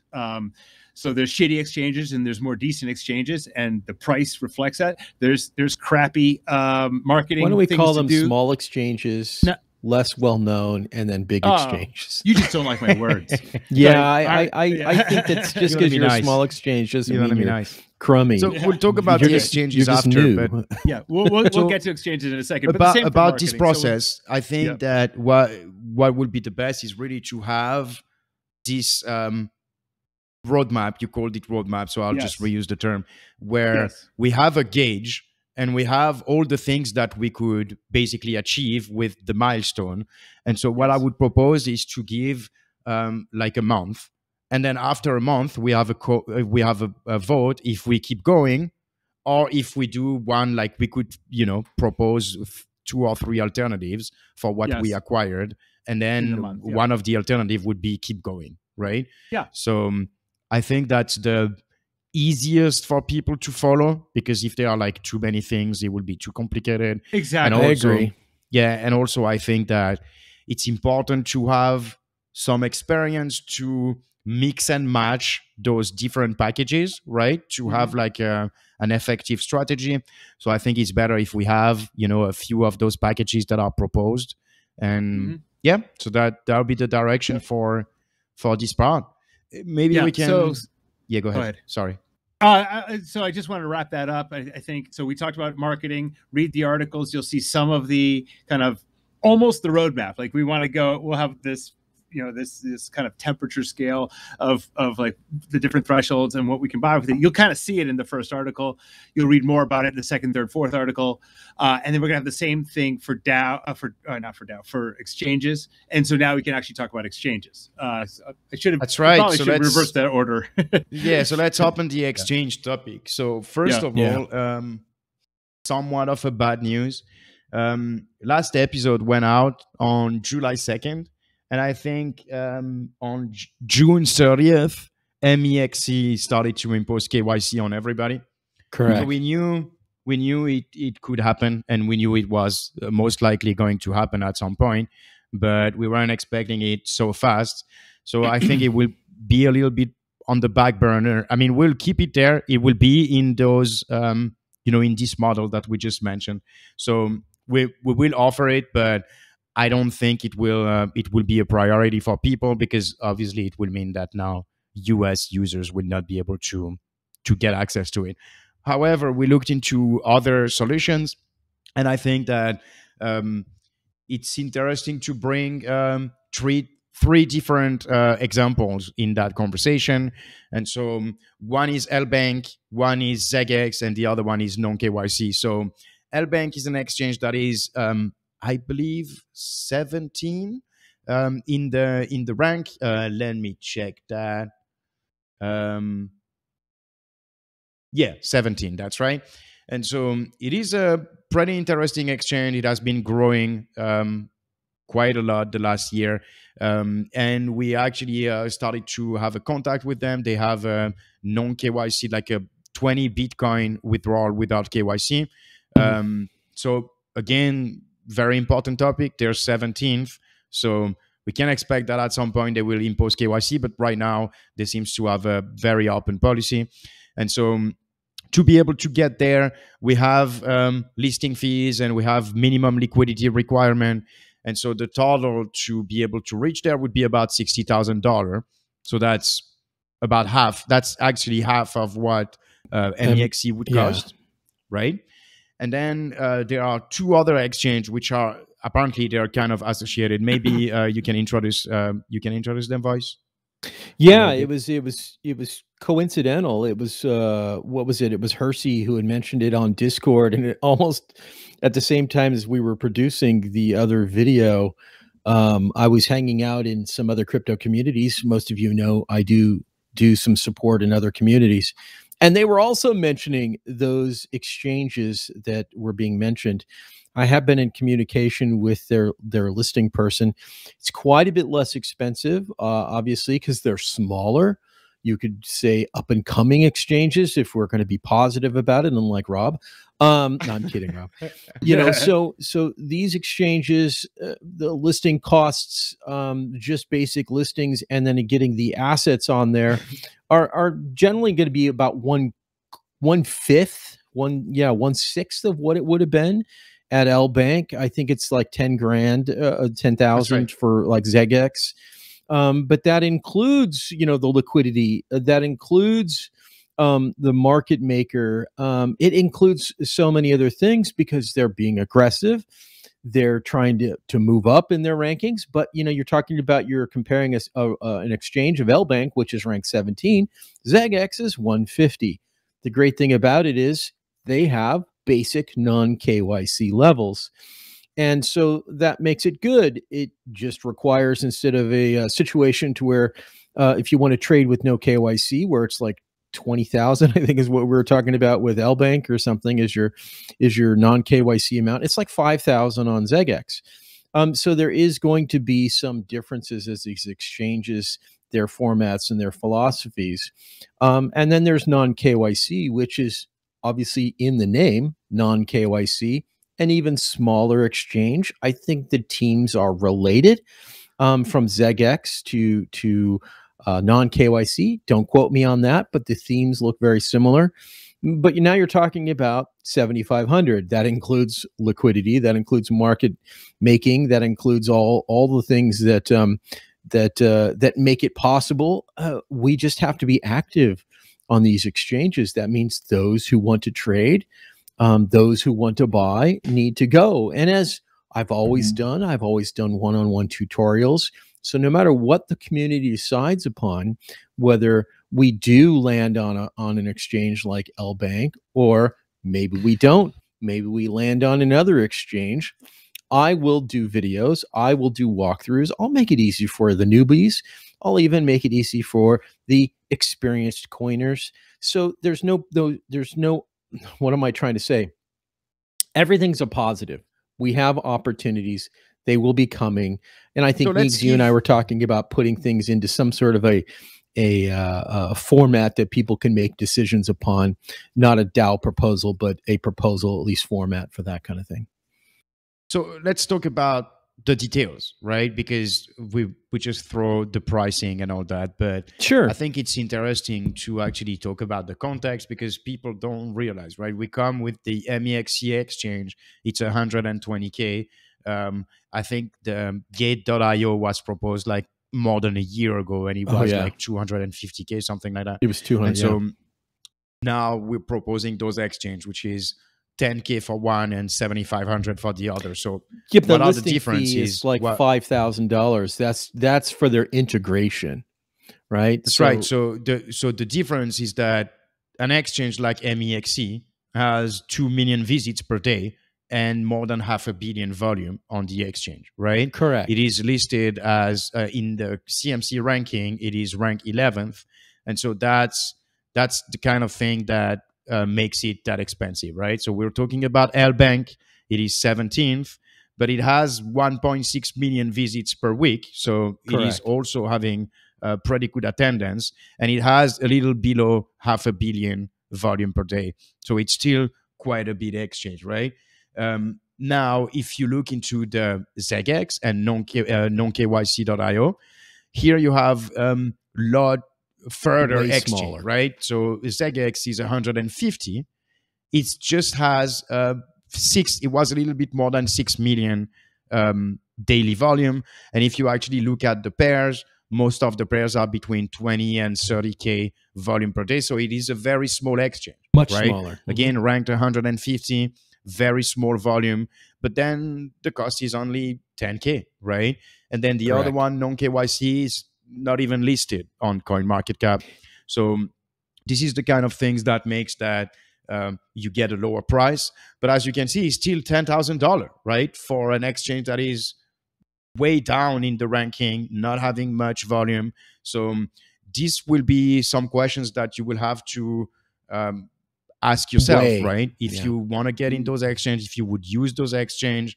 And again, I'll just remind that we have Ascendex, we have Bitrue, and those do offer conditions that are actually better than those, right? But we'll still be looking into those and potentially get new listing, because it is good news. It is moving forward. We need more exchanges, but just attracting your attention that we do have other exchanges that actually have better stats than those, and that are unfortunately not being used so much. Yeah, that's true. I think the community will find something they like, or find something for whatever reason, maybe not like, they just out of habit use more. That's what happened with KuCoin. Obviously, we had other exchanges that we had at one time, which had greater volume. But the second we had KuCoin, the assumption is, because it was higher, that it was a better exchange, then everybody stopped using everything else. And if you just use one, what good is it to have these other exchanges? Well, I will tell you, it's not good to just have one exchange. It's not good to just have all of your volume going through X, because as we know, in crypto or in any business, if you have one vendor that's supplying you with stuff and you rely upon all your orders going through that one vendor, if anything happens with that relationship, and in this case, it's a relationship with a coin or a community, if anything happens with that vendor, what happens? Well, now if you're a retailer or you're a manufacturer and your supplier says, nope, now you're scrambling. Now you have nothing. I think it's good that we have a range of exchanges, but it's also good that if we don't get stuck in a rut and just consistently use one exchange, we should investigate, we should try, we should buy other coins too. We can go to other exchanges and try them. And if it's an easy on-ramp, and easy is, of course, subjective, but if it's no KYC, which I like, then there might be some opportunities to at least find other potential little nuggets or little diamonds in the rough that might be out there, but also use it for services that you would be interested in, maybe buying and trading in Divi and other things in these smaller exchanges, regardless of their overall volume today. That's today. You look at an exchange like non-KYC. I'm not a fanboy over any of these exchanges, but it's totally new. I think it's less than a year old, or maybe close to a year. And so I know it's advertising it plans on getting on CoinMarketCap sometime. I think their written statement is Q3 to Q4. So that's about, I think, a little bit over a year that they've been around. So they're moving, and they're not shaking yet, but they're moving. And L-Bank is a beast, right? I mean, it's up there. It's not a beast like KuCoin or any of those other ones. It's not get KYC for a long time. So it is also a play. Right. So correct. That's true. The bigger they get, as they start moving up on that list, that top 10 list, even in that top 20 list, you're going to be in the situation to where they're going to be KYC at some point. Even though L-Bank has promoted itself as such, I would imagine that at some point it will be KYC, and then you'll see certain restrictions coming as they get bigger and bigger and bigger. I think you and I spoke about that, Neegs. It's just a natural progression that this happens. It's the style of a CEX exchange. They start off really broad and allow anyone, and then pretty soon, as they get big enough, they start tightening that hole that gate that people can go through. And And I think we say it enough on exchange, but I still have to bring that point. I wonder what that SCOTUS ruling on Chevron will do on US customers not being able to hold token. Because I doubt this is precisely written in the law. And I don't know. Clear understanding from the SEC. So it would be interesting to see that. Yeah, definitely. So somebody has to go to court, though. Oh, I yeah. hope it's not, Oh, yeah. Yeah. I definitely don't want it to be me. I'm sure you don't want it to be you. So I'm sure there are many Bitcoin millionaires who will be able to do that. Yeah, exactly. So shall we wrap up? We got some questions. Yeah, that's right. We have some questions from and YouTube mainly, right? Some avatar testing. Well, let's start with that. Somebody named Busy Mountain said, see what we can do here. So, let's see. So he said pirate, snowman, or Sasquatch. Yeah. So let's see what I have. I made my tattoo guy here. If you want me to dance, I can dance the Macarena. Yeah. I think Meeks can probably do a pirate or a Sasquatch. I can make myself. Let's just I got. Oh wait. Here I can do. Oh wait, you can't see me do this. I have to you also have tattoos on your face, right? Yeah, I put the tattoos back on now. So there we go. So let's see here. Ooh, I'm falling down. Let's make myself have hair and a beard. This looks less like me. There you go. Look at that. Oh, I can be the copyright-free Mickey Mouse. I'm very small, and now I can do this dance. To make myself look really old. There we go. I can go fishing, or fishing in my suit with my tattoos. You're fishing? Yeah, I'm fishing. Yeah, and I can do this thing, whatever that is. I couldn't even do that in the 80s when I first saw it. Yeah. What is it? How did you get the tattoos on your face? I put them on. Yeah, I just put the tattoos on. Yeah, why not? I have no idea where to even find those. That's all right. Oh, effects. Yes. Effects. Here's me at my Dead Kennedys show I saw. Just keep it on there. Oh, terrible. I can do things like what's this? Here we go. Birds. Oh, there we go. Look, I got birds flying in the background. Money. Nice. Water bottles for some reason. It says this is I can hook this up with a Twitch bot. Yeah. Warning. Yeah. Oh, nice. So, yeah. So these are very subtle. I don't like them. I don't know. That's good. Yeah. Okay, so we knocked that one out. Basically, I can do some motions and I can change the way I look. Oh, Neeks is a cat. Yeah. I had him hidden. Yes. He's like Simba. Say hi, Simba. Yes. So I've only made a few people. I got Tattoo Dude. I got, you guys have seen this one, but you've never seen my pants. This guy where I look like Voice. You get skinny jeans. Yes, I got scary. And then the guy I was you never today. See my pants? Yeah. No, you're not wearing pants. You should put some on. And then, of course, I can be any of these other people. Like, are those giant bombs you have on your chest there? They're just for fun. I think there's video games like that. Yeah. Is that what it is? There's video games like that. Okay, so that was enough fun. I don't really like the avatars like that. So you don't. All right. What was another? Well, Busy Mountain asked another question. If you guys are done with messing with your avatars, well, I got to get back to where I was. I'm done. Okay. Yeah. Is that close enough? Is Divi going to mesh up with Thorchain and Komodo atomic DEX?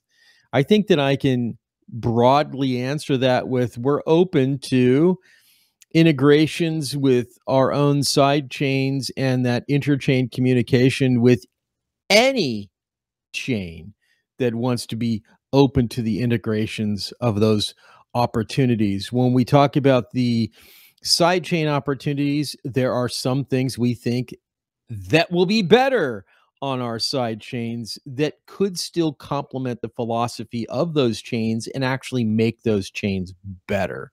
That's the whole kind of cool thing about it. So I definitely think we need to kind of mention here, like when we get the sidechain thing going, right, it allows for a lot of people, anyone, but also us, to create a bunch of utility for Divi. The different, the hard part there, not for Divi, because we're going to integrate this, but the hard part is to get to connection to other chains, they have to change something in their core. Getting other projects to do that, that's not the easiest thing to do. Correct. And really that's what the challenge is. We got to show how great it is. Got to get a lot of enthusiasm around this. Got to get some marketing, get some eyeballs on this. Show that this is the way to do things. 100%. And then and then the other people will come around. If they want to get on board, then they can do it. I think this is also a good opportunity to kind of define roles, right? So obviously Divi will look into having those partners and integrate into other chains, but I think it will also be something that will be mainly on our partner side, right? Correct. Because our partner has a full strategy, which is going to seek those different chains and potentially have budget to be able to help them integrate and all that. I mean, correct. That's definitely part of their objective. And so obviously there will be some initiative from Divi, but I don't think the main part will come from that, but instead from a partner, and then will be integrated with all that. But I guess more detail will follow later. Yeah, but, I agree with you. I agree with you. Cool. He was next one. Go ahead. You were going to read Mr. Sean, I think. Somebody were going to read Mr. Sean. I can read it. So his question, Mr. Sean, 1984. I think showing the desktop wallet would be helpful so people new to Divi see what you're talking about. Maybe after the desktop wallet updates would be a better time. But keep talking about the side chains, how they work and are different. There's a question in here somewhere? I see one. Okay. I was wondering how easy it would be for other blockchains to adopt which we just mentioned. Tech. We just talked about that. Yep. Yeah. And if you believe that this is the direction UTXO blockchains will take, let me just take that real quick before I go to the rest of this, is because the biggest problem, I think, with UTXO blockchains is the inability to show utility other than being like Bitcoin. And I think value that's transfer. Yeah. So Dash tried to get their master nodes to do things. Most other, Pivx, same thing.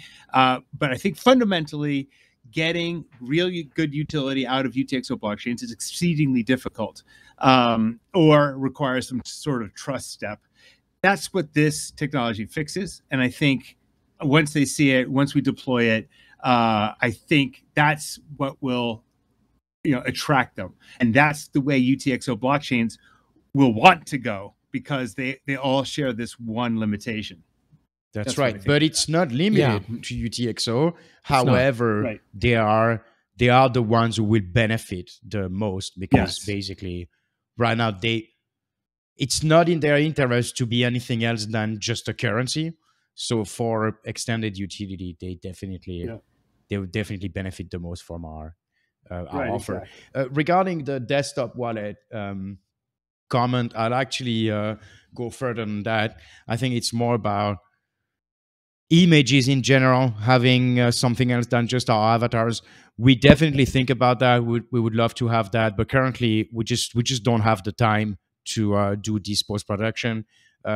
Hopefully we'll get there at some point, but let's talk about who does post-production. Yeah. Sorry? Yeah, because that's Neeks doing all that work. Neeks is doing it. He's doing right. it. So let me rephrase that. I don't have enough time. You're doing it on your personal time. Let's just make sure everybody understands that you're doing it. It's part of something you're. That's fine. It's not necessarily you're enjoying doing it, but that's something you're undertaking. Nobody else knew how to do it, but you self-educated.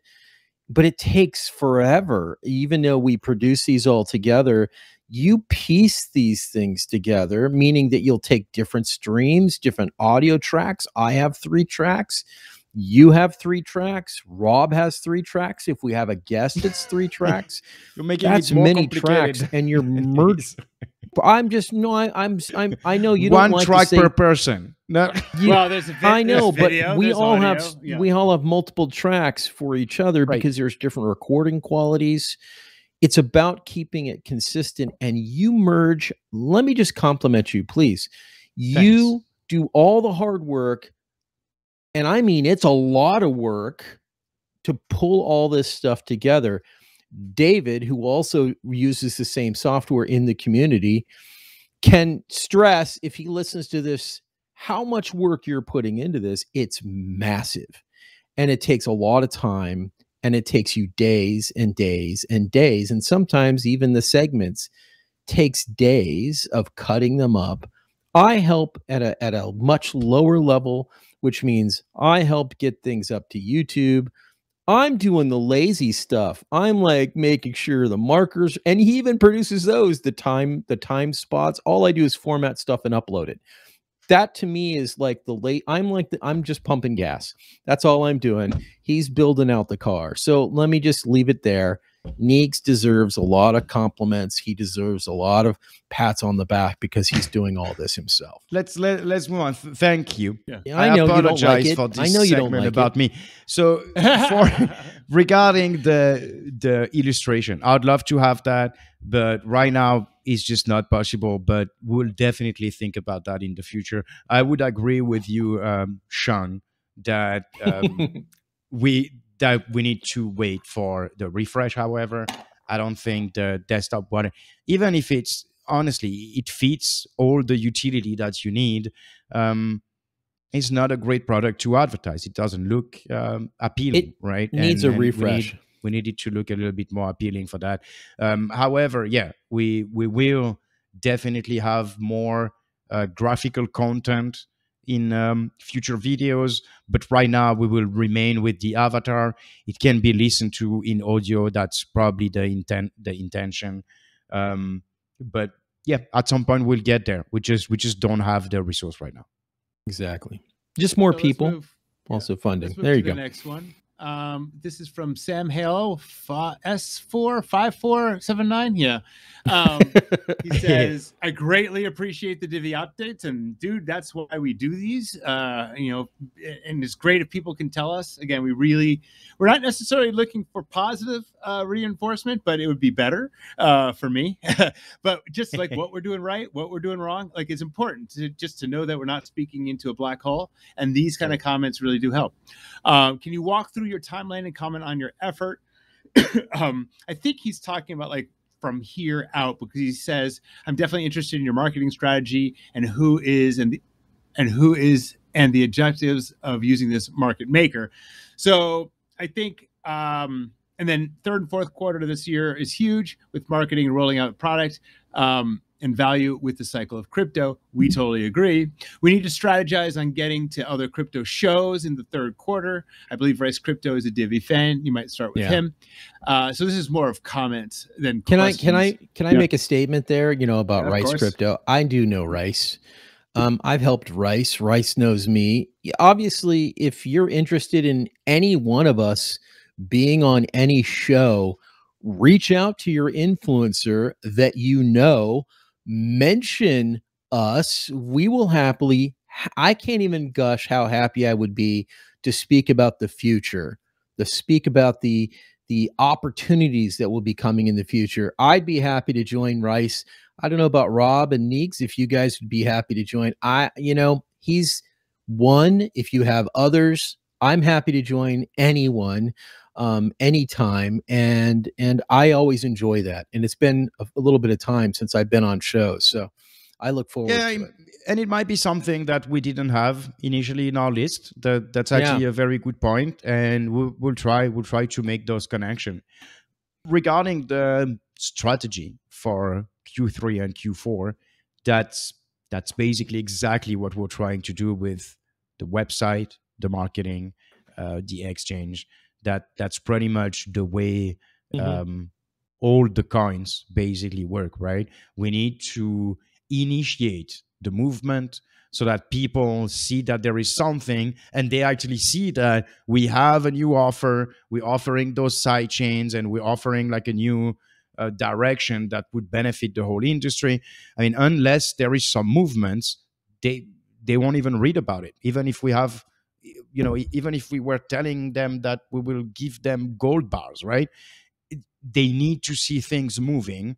And so that's the way our strategy will go for the next few months. And I believe it is critical for Divi. And here we go again. Another one, Storm Rider. Appreciate the videos, guys. Great work. See, we love it. Nice. No, I only took the positive ones. Us. Oh, nice. You only took the positive one. On the sidechains DEX topic, we have got a particular chain in mind to make it the first pairing, or could we have a polling campaign on Twitter to get some buzz going and community? So there is a chain in mind. We're not going to mention it. And after that, absolutely, we can work on how to add kind of pairs or create liquidity pools with Divi and other chains. So just again, one limitation, though.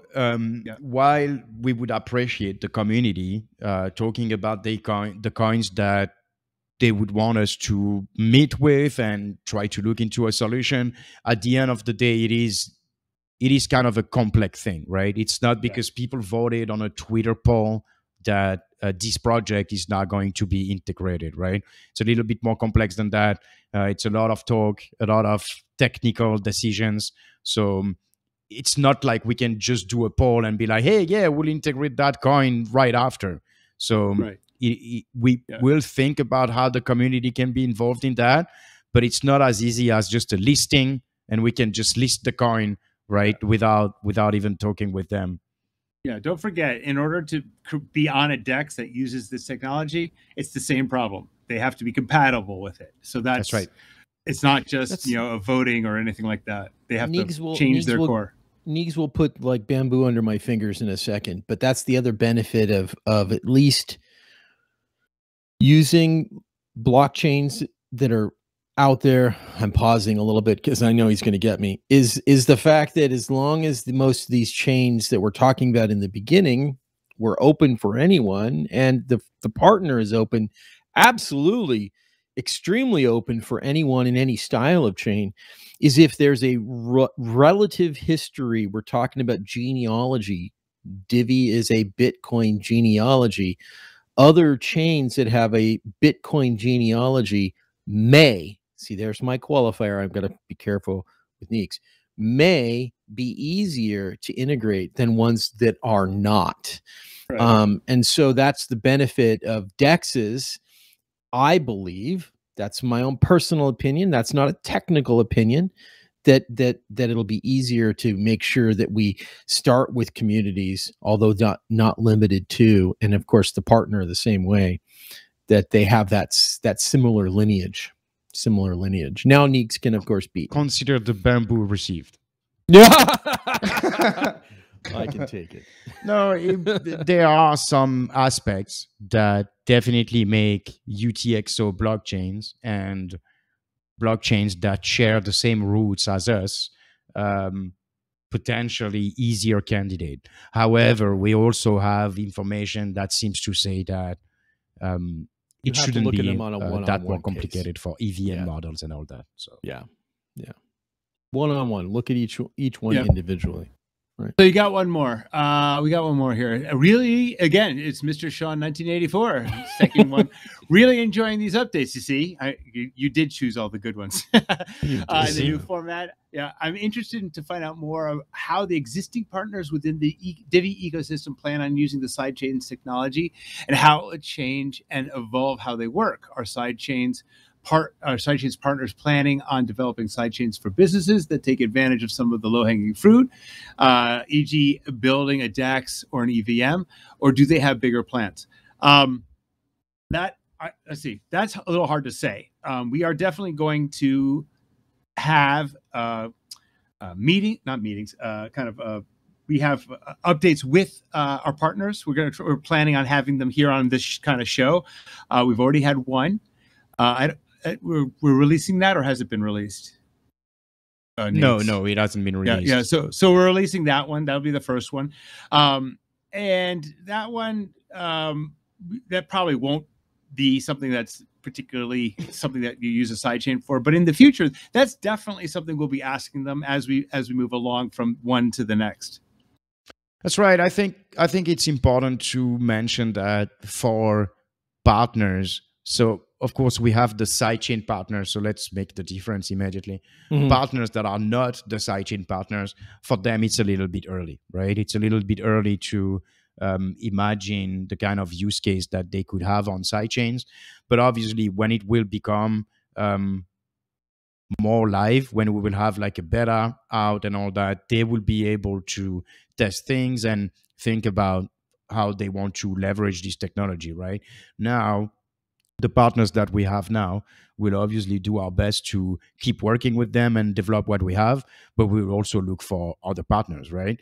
The sidechain adventure should attract developers from currently smart contracts or taxes or whatever use case you have currently on mono blockchain or all-in-one blockchains, or on others closed sidechain networks like you have on Cosmos. And so those people basically would have the opportunity to have a lot more audience now developing on our technology because it's fully interoperable, right?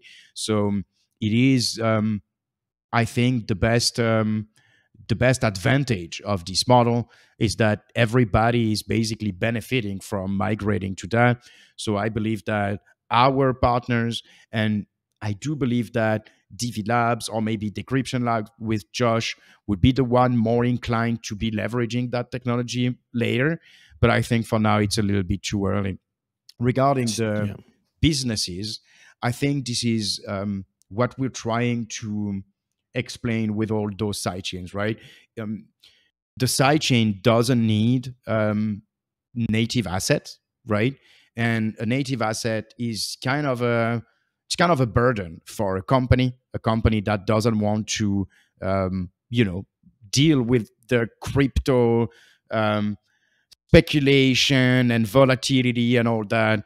A business that would just want to provide a service, the sidechain is the best for them, right? Like they really have this model where they can put their business model on it, get the fees out of the service that they provide, and it's basically like a normal business, exactly like they operate outside of blockchain. So it is interesting. There are also some technical advantages which allow some hybrid chain, some more private chains and all that. I think we talked about it in the first few videos. So definitely sidechain do offer whole set of advantage and opportunities that the current system doesn't have, and I'm sure our partners will find a way to leverage it. It's just a bit early for now. It is, but it's an exciting early. We have a whole lot of positive speculation. It's also unfair because we've seen this technology. So if I sound excited at times, which is what I was expressing about being more than happy to be elsewhere speaking about it, at least from that third party perspective, but from a first person perspective and seeing things that we can do, yeah, it's exciting. It's exciting. That's great. I think we went through all the questions, didn't we? I think we did. I think this was a long one. That's right. It was. We did have a pretty heavy news part. So I kind of pushed that. I didn't. Yeah. No, it's good. So we can talk about sidechain use case and all that. We will keep bringing some. It's just that if we do that every 2 weeks, we kind of be running around in circle pretty quickly. So that's why maybe bringing more news and try to give 1 or 2 topics that are related to Divi and the sidechains, and not have like 4 or 5 topics in the same videos would be more appropriate. Let us know what you think, guys. We're doing those videos for you, so really let us know. We are doing it for you. We're doing it for you, the greater community. This is a foundation effort. This is all of us here together, bringing news, bringing information, bringing, the information about where we want as a community to go as a future with utility. Make sure that as you watch this again on YouTube, you got that little thumbs up icon. Make sure you watch it. Make sure you give us your input. Make sure that you put comments on it. Make sure you thumbs up. Obviously, if you really think it's a thumbs up, I want you to make sure you thumbs up. And also, keep your notifications on. If you find these long form ones too long, nobody here is offended by that. These are long form videos. Again, Neegs will do the hard work in separating them all up into what's called segments. I will also go back and I will rename all of those Divi updates that are in the segments folder. I'm going to rename them to Divi segments. Therefore, you can quickly identify what you want to share, what you want to research, what you want to fill your brain with so you can share with others. The Divi segments will have those, and they will be titled by that segment in that specific episode. And then that's easier to consume because that's like 3 to 15 minutes in most of those little segments you've got. And you're sharing, as I recall, I think you're sharing little even shorts on Twitter, right? You're sharing some 20 seconds or 1 minute little shorts every once in a while. That's right. It's 60-second maximum. 60 seconds, yeah. I got trapped with that a few times with a 1 minute, 10 second, and then it doesn't recognize it as a short. And then I hate it. Anyway. You hate it. I didn't release a short since, I think, a couple weeks. I didn't really have time to work on that. The shorts are actually the ones who take me the most time. Oh, really? By far. Really? So this is my call out. Anybody can make shorts. Anybody can take a piece of any video. I really wanted to give some content about what I think was missing. And so I'll keep doing that until hopefully there are some more people. Like, I would love to have more people to give the motivation so that they can try their own thing. We'll see. Until then, I'll keep doing that, but no shorts for now. Probably next week or the one after, I'll start to work on it again. I think that's what I think I make it okay so people can download the videos or at least share the videos. So that should also allow them to be able to take some of that video and then repurpose it again. Feel free to do that. We hope you do that. So of course, that would be nice. So subscribe, comment on our faces to create videos. Yeah, you could do that. Sounds good. Exactly. Okay, guys. All right. That was good. All right. All right, everybody. Enjoy your evening, your day, your morning, wherever you are. Thanks so much. Bye. Everyone.